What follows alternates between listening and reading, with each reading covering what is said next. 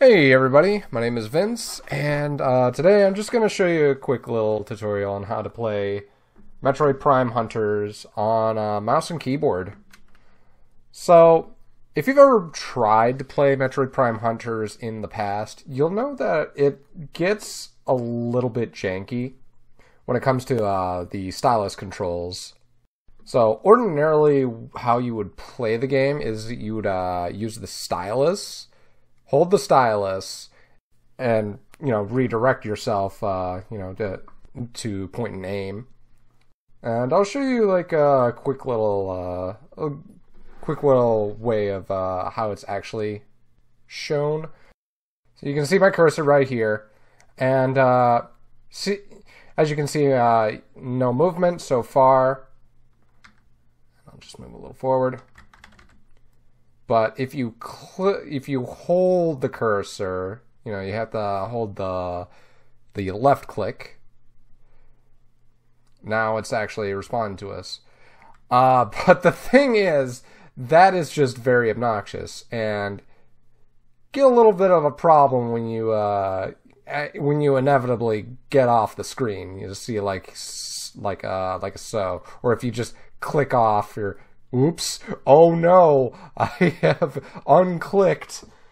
Yeah, you see, that's the kind of issues that you'd normally be dealing with in Metroid Prime Hunters, and also you just have to, it can be very hard to actually pay attention. So, now with those issues discussed, I'm gonna show you this little program I discovered.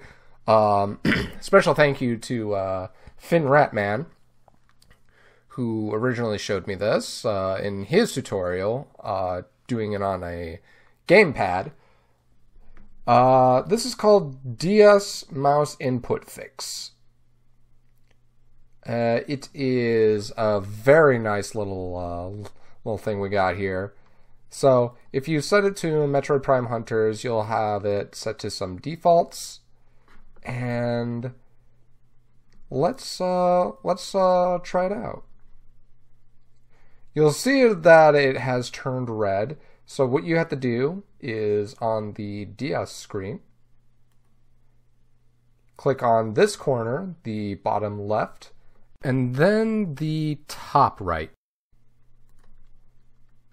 And it has a little bit of a quirk of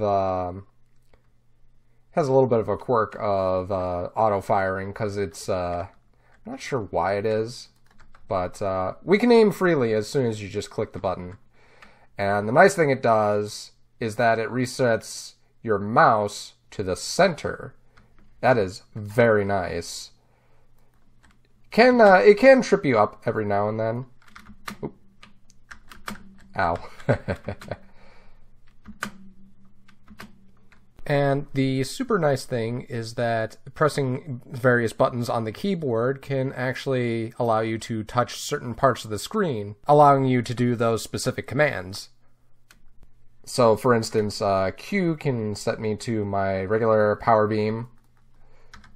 The E key can actually assign it to the missiles. So it sets so certain buttons can actually set it to certain coordinates.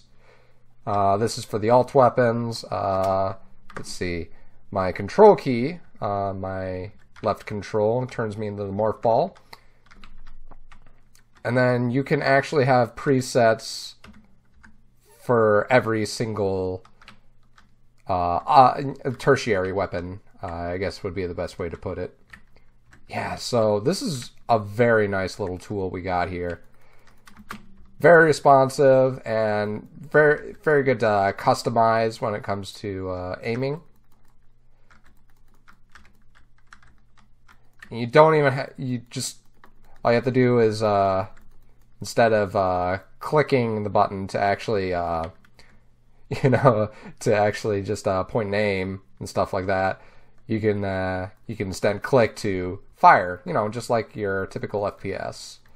Very nice, very smooth, very responsive.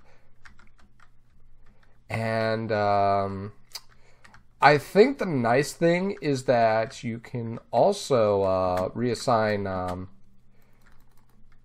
you can actually reassign the buttons. I think it gives you a little a TXT file or something that you can open with Notepad, and you can actually customize it to however you like. So, and to turn this thing off, you can use right shift to like pause it, and then you can use backspace to actually just straight up turn it off, like you see right there.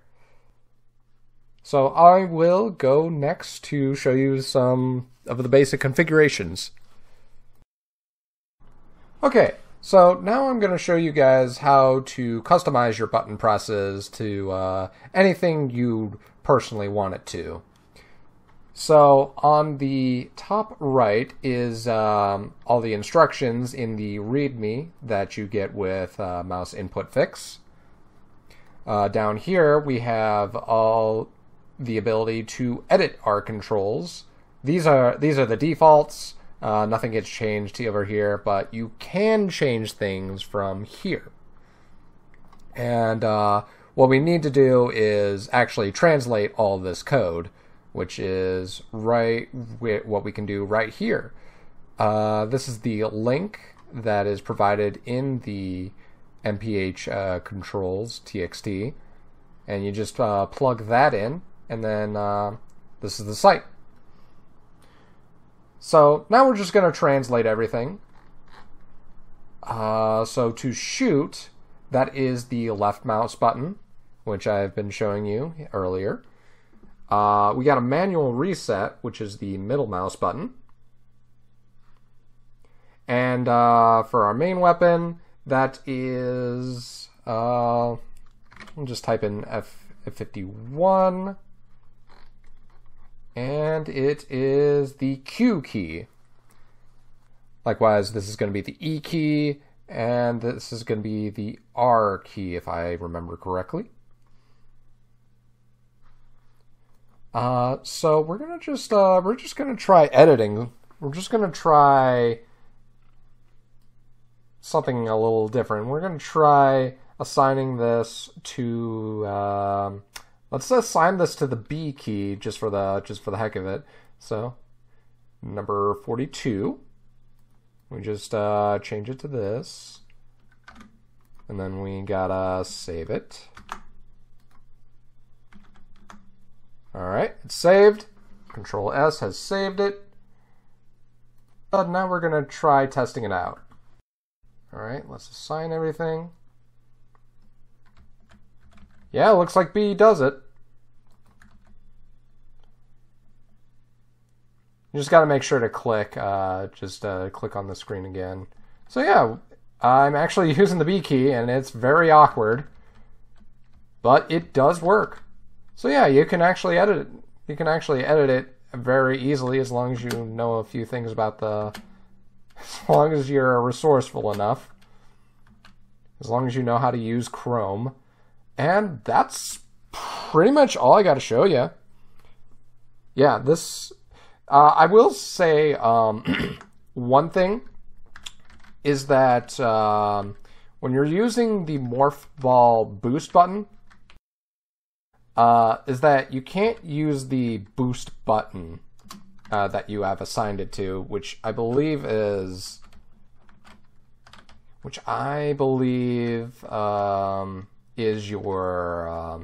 imperialist zoom in button as well. So I don't know why that is. I think it just has to do with the stylus doing its thing. But if I hold B, I can boost as normal. The only thing is it's a little bit janky, so you really have to be precise with your stylus flicking, with emulating the stylus flick. It is not fun. So thankfully in the campaign itself, you don't really use the boost button at all. It's really just kind of there just because Metroid Prime did it. And yeah, I think that's pretty much everything I got to describe. Anyway, my name is Vince. Hope you got something out of this tutorial, and So I think I will be seeing you guys.